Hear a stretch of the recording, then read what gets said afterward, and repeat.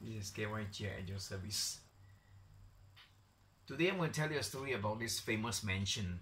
It was built by a rich man, Chua Cheng. This is his story, you know. He was a poor guy way back many years ago. But he fell in love with one little beautiful lady who was just staying somewhere down the road, you know.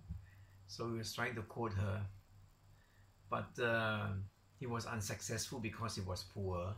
The father looked down on him and refused the daughter to be friends with him. He was very disheartened because he was poor. So he left town, went to sea. That is, he sails.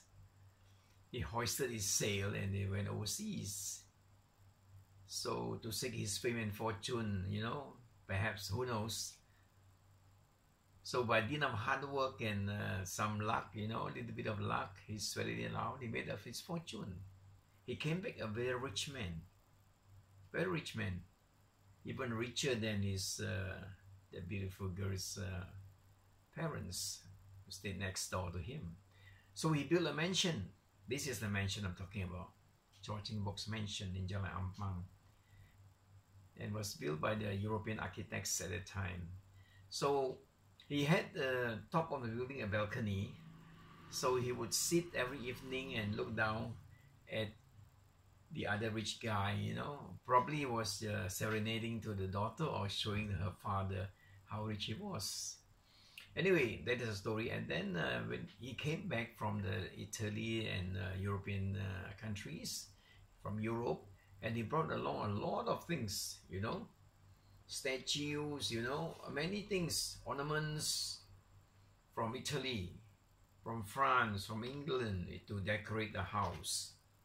You know, mentioned to impress the girl and her father. He furnished it with, you know, European paintings, no statues, stained glass alongside Chinese mother of pearl furniture and peranakan files, etc., etc.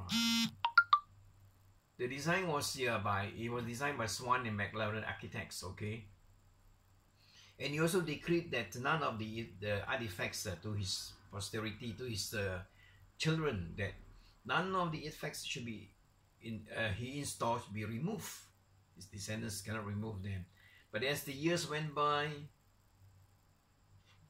many of his children shifted out to modern homes, and the axe fell when the place was targeted for progress. In place of it was the KLCC, so he had to give way. So somehow it was demolished, you know, to give way to progress.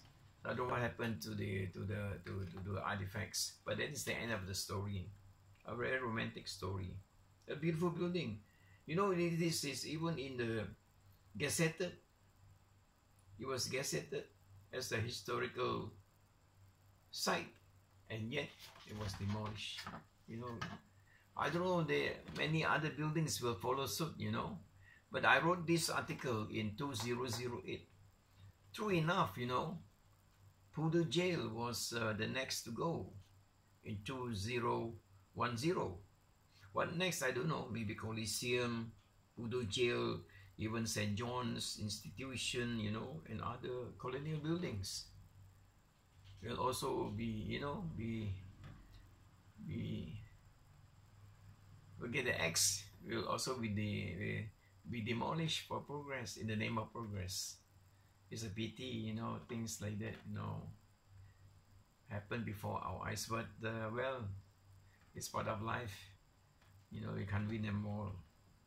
So whatever we have left, you know, it is still, it's good to remember, you know, to remember them.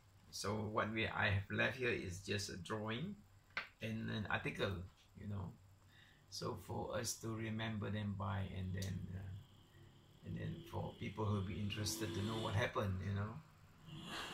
You can check this out in my, I've written a lot about this in my blog, Reminiscence, Childhood Legacy, and also, yeah, you can get it on Google as well. Okay, I've said my piece. Thank you for watching. Away now. Bye bye.